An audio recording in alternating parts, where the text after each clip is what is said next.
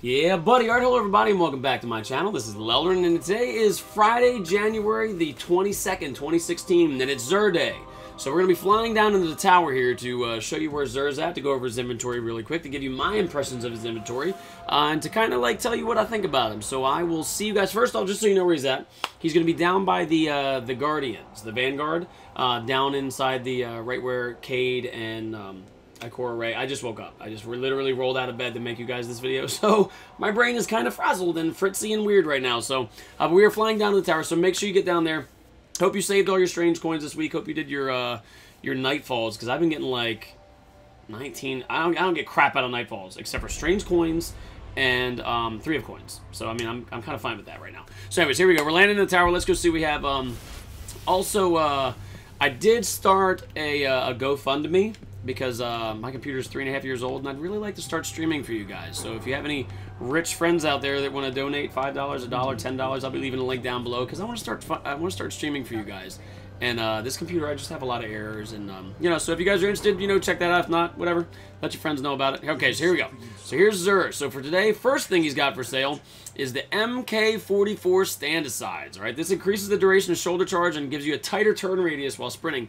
Honestly, I might buy those, because I highly enjoy doing shoulder charge as my Titan. I don't really like the roll in it, discipline strength. I'd probably go for intellect strength, but whatever, man. Also gives you sniper rifle ammunition, which doesn't really seem like it pairs very well with shoulder charge for me, so I'd probably buy these things down here, the glass needles.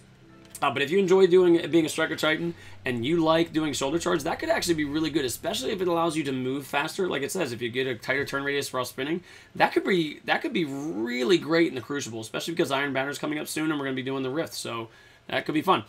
Sealed Ahamkar's grasps. You know how I feel about those. I wear those a lot, especially as a hunter, obviously, because it's a hunter item. If you are a Night Stalker, having the ability to have 2 of those smoke grenades is awesome, especially if you have a Monte Carlo and you pair it up with a Monte Carlo. Monte Carlo, I haven't been using in the Crucible as much as I usually use, just because I've been stuck on my Hakon's Hatchet. But if you pair those 2 things together, even in the PvE, you're just throwing smoke grenades and invisible grenades and, you know, stuff left and right, because it goes off a lot.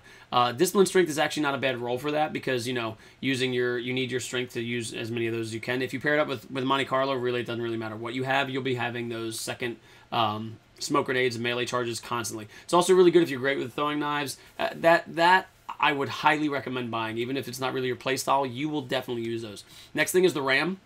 I actually watched a video last week about things that you can survive while wearing the RAM, and it's kind of a ridiculous amount of stuff. Like, you can take a shoulder charge to the face, you can take a blade, at least one blade from a blade dancer. I don't think you can take a golden gun shot, but I mean, it's pretty ridiculous. Plus, if you're a Voidwalker, all your Voidwalker melees trigger lifesteal, which is fantastic, and it's already at strength. It's not the max strength roll you can get, but that's pretty high, man. So if you're a Warlock and you like doing Voidwalker, I do recommend the RAM. If you don't like Voidwalker, then, you know, it's up to you. Next thing is going to be Exotic Engram, Body Engrams, 19 strange coins. Those are pretty awesome, especially if you are 315 light, because it's going to definitely give you, you know, a higher chance of getting a 320 item. Those I will probably buy 2 or 3 of those, because I already have the other items. I don't really need those. And last is going to be Legacy Engram, which do not buy Legacy Engrams unless you want year 1 stuff. I mean, I don't know why you would want year 1 arms. I mean, unless you want to get something that doesn't exist anymore. But I can't really think of any arms that would really be worth 29 strange coins when you can get, you know, 19 for a new chest piece. So anyways, that's going to be that. Plus, we also have the Void Drive, which is the purple drive for your Sparrows, the Stealth Drive, which is the red one. You got some heavy ammo synths, which you can get every week. 3 of coins, which you know how I feel about those, and glass needles, which you might need if you need to reroll any of these items. So, well, that's going to be Xur for January 22nd, 2016 to January 24th, 2016. Make sure you guys are giving me some love. Give me a little like, share, and subscribe down below. Check out my GoFundMe if you have some extra cash and you want to see me start streaming, because I've tried to stream a couple times to my computer and it just does not work.